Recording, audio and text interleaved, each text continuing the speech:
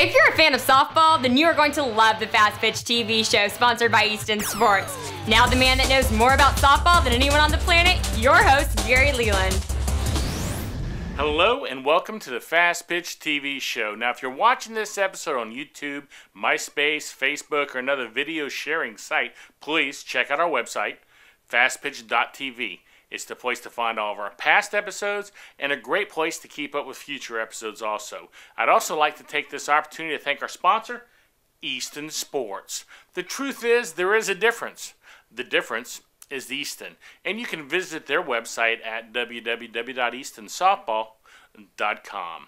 Now this week, I have another interview from the College World Series.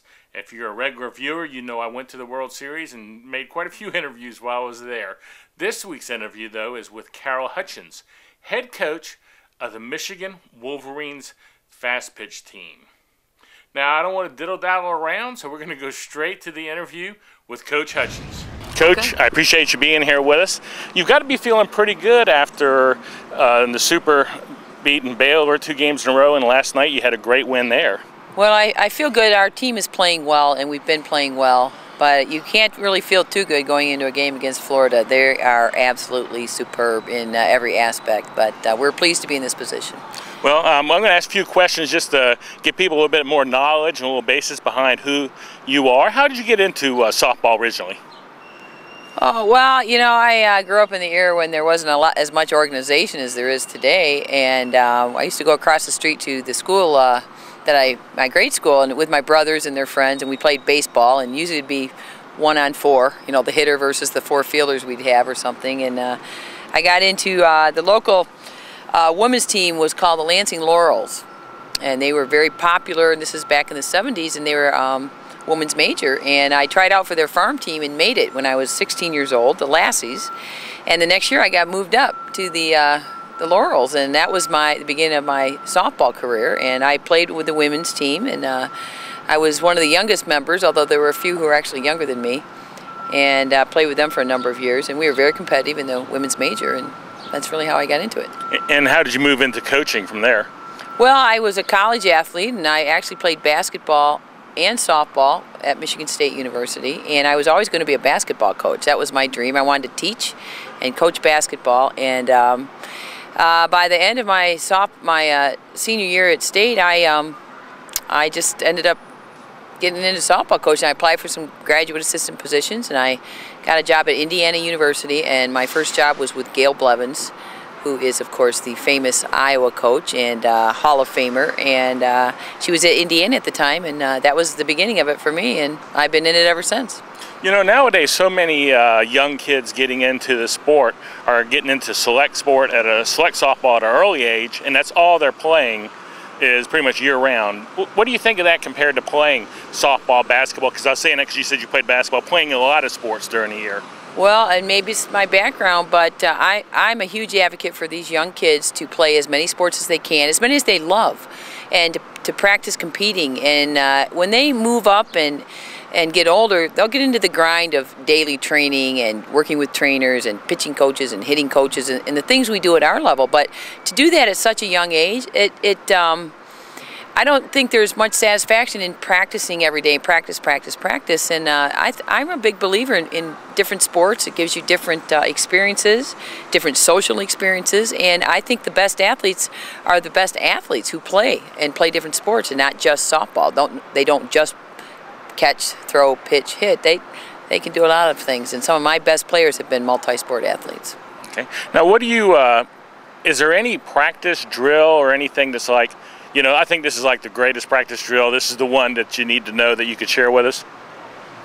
I don't have a favorite. I mean, I could tell you, if you came to practice, we always do my favorite drills every day, and it changes based on sometimes what I think's working for us at the moment. But so the only thing I can say is that we like to try to do our drills repetitively at a fast pace and intense pace so that we can keep them ready for the pace of the game that they're going to encounter in college softball, because the only difference between our game and the youth game is the pace of the game.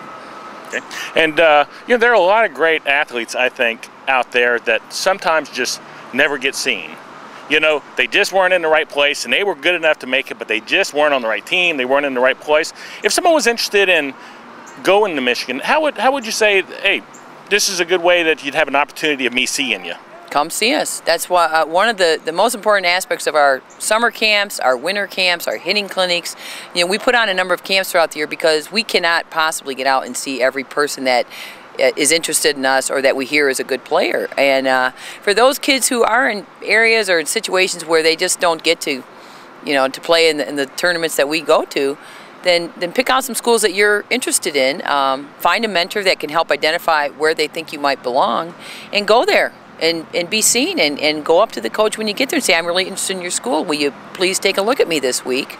And that is one of the best ways to get seen. You know, a lot of people have always been, or have told me, said, send us your film or whatever, but you and Georgia Bulldogs coach both said to me today, come to our camp. So y'all are both saying, come to us. Don't be sitting there waiting for us to find you. Come show us your stuff. Well, you know, again, the tapes can sometimes show what kind of athlete you are. They show us your physical characteristics.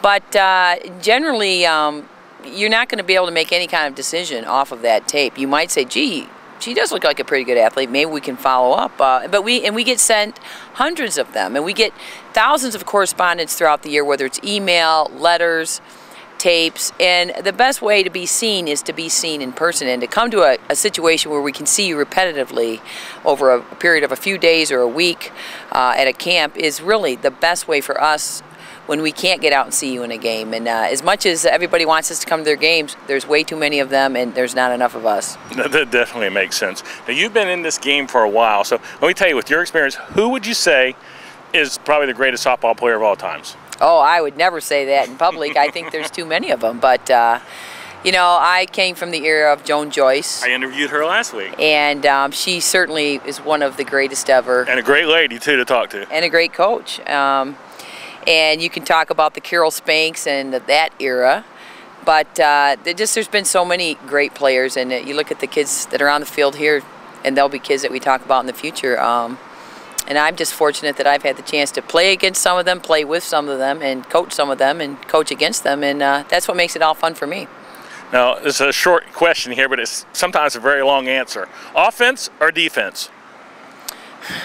Defense starts on the mound, and you cannot win without it, because pitching is defense. And it ultimately, I said this in 05 when we got here, and we were known for our offense that year. And I said, if you have to pick one, I was going to pick defense, because you've got to pitch well to win big. But you're not going to win without scoring runs, and we've really emphasized the offensive part of not only our game, but I think in the sport of college softball, you see offense. You've never seen it like you see it today, and it's because we emphasize it. But if you have to pick one, you got to pick your pitching.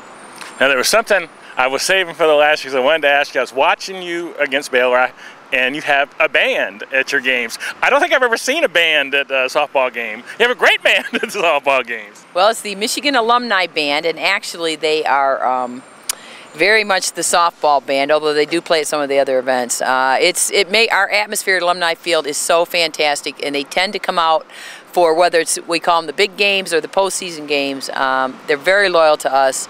We consider them part of our family. I wish more than anything they could be here, but they do. They make our environment really special. Well, Coach, I want to thank you for coming on the show. You've given some people some insight, maybe, especially if they want to come to your school. That's a great tip on coming out and showing you their stuff instead of making you track them down. It's an investment on their part, but we've had a number of kids in our program right now that have, Amanda Chittister, our all-star freshman, she was a camper for years. Jenny Ritter was a camper for years. And certainly they were local kids, but sometimes kids have to do a little more work on the front end, because recruiting is not always people sitting on your doorstep and, you know, just waiting for you. It's not the way it works. There's too many kids out there these days, and I am most interested in kids who are interested in us. Well, good luck in the tournament, and thanks again for coming on the show. Thank you.